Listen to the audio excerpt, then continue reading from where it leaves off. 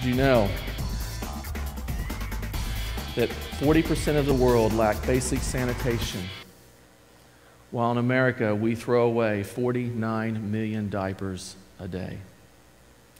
Did you know that 1.6 billion people have no electricity? Yet we have it in all of our homes.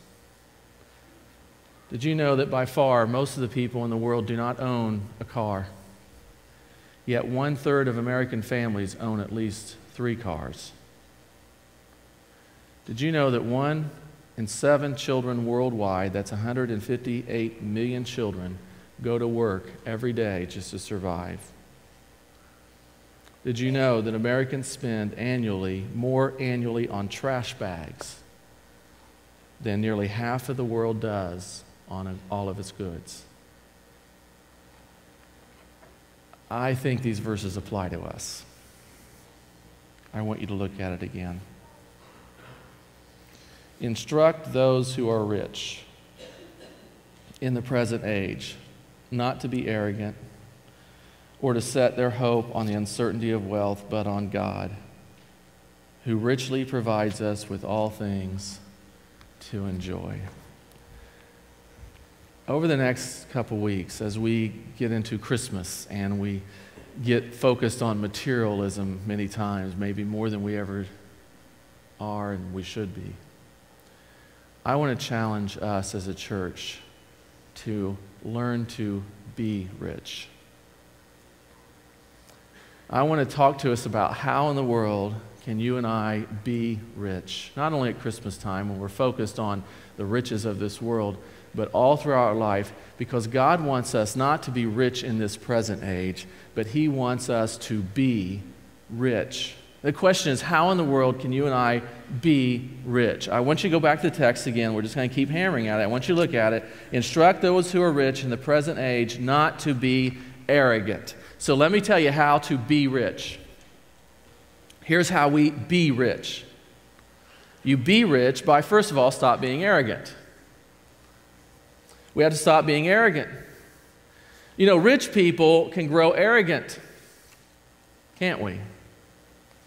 We walk into our church, it's chilly. We expect it to be climate controlled.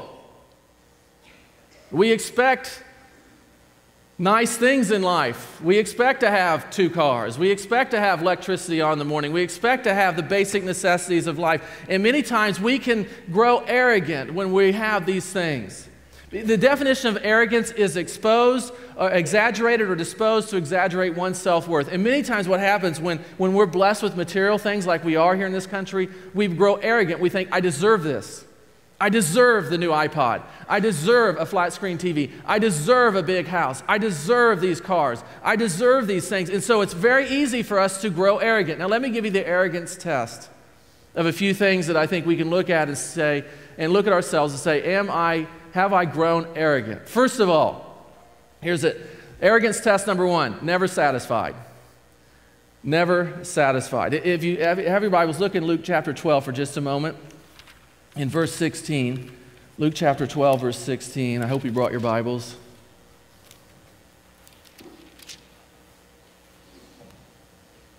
Jesus is telling a parable. Verse 16, then He told them a parable. A rich man's land was very productive, he thought to himself. Well, what should I do, since I don't have anywhere to store my crops? I will do this, he said. I'll tear down my barns and build bigger ones and store all my grain and my goods there. Then I'll say to myself, you have many goods stored up for many years. Take it easy, eat, drink, and enjoy yourself. But God said to him, you fool, this very night your life is demanded of you. All the things you have prepared, whose will they be? That is how it is with the one who stores up treasure for himself and is not rich towards God. You see, one of the tests of when we've grown rich as far as this world and we've grown arrogant is we're never satisfied. Well, when you look at this parable, if you don't mind circling your Bible, you might want to circle the word I or I'll or my, because it's all over the place. It's all about this guy. He said to himself, what shall I do since I don't have anywhere to store my crops? Are these really his crops? I will do this. I'll tear down my barns and build bigger ones and store all my grain and my goods there. Then I'll say to myself, you have many goods stored up for many years. Take it easy, eat, drink, and enjoy yourself. You see, one thing, when we grow arrogant, one of the tests that shows we grow arrogant is we're never satisfied. This guy was not satisfied. Jesus said he was a rich man. He was already rich in this present age. But then he had a good year, and so it was like, I got to tear down and build bigger. I guarantee you that if God had let him live, guess what he would have done the next year if he'd had a bumper crop? I got to tear down these barns and build bigger. I got to have bigger and bigger and bigger and bigger. You see, one of the tests of when we think we're rich with the riches of this world is we grow arrogant. We always got to have more. If I could just get a little bit more, then I could be happy. That's not the attitude of a rich person. Let me give you another arrogance test, and that is this. It's me focused. If you go back a couple chapters to Luke chapter 8 for just a second, verse 14, Jesus is telling the parable of the sower, and he's talking about a man spreading the seed on the ground. I'm not going to go through the entire thing, but here's what he talks about, one of them. Verse 14, Luke 8:14, as for the seed that fell among thorns, these are the ones who, when they heard, go on their way and are choked with worries, riches, and pleasures of life, and produce no mature fruit. See, rich people get me-focused. They get choked with the worries of this world. They worry when they don't have the newest cars. They worry when they don't have the larger homes. They worry when they don't have the latest electronic gadgets. Rich people who are rich in the things of this world, they get choked with riches. Their focus is, how can I get more money? How can I buy more things? How can I have more and more and more? It's all about me. How can I have a good time? What can I do to make me feel good? That is part of arrogance. It's me focused. Let me give you another arrogance test. Stingy. In Luke chapter 18, verse 18, there's a story, if you want to flip over just for a few minutes to Luke chapter 18, 10 chapters down the road.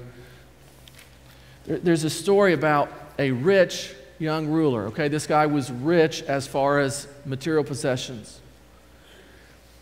He comes up to Jesus and he asks him, how can I have eternal life? If you look at verse 22, Jesus says this, you still lack one thing. Sell all that you have and distribute it to the poor, and you will have treasure in heaven. Then come and follow me. Now, some people look at this and they say, oh, we get to heaven by doing good works. That's not the point of what Jesus was saying. Jesus knew, this man was telling him that he had kept all the commandments and he was so good, but Jesus knew that there was one thing this guy loved more than anything else, his money.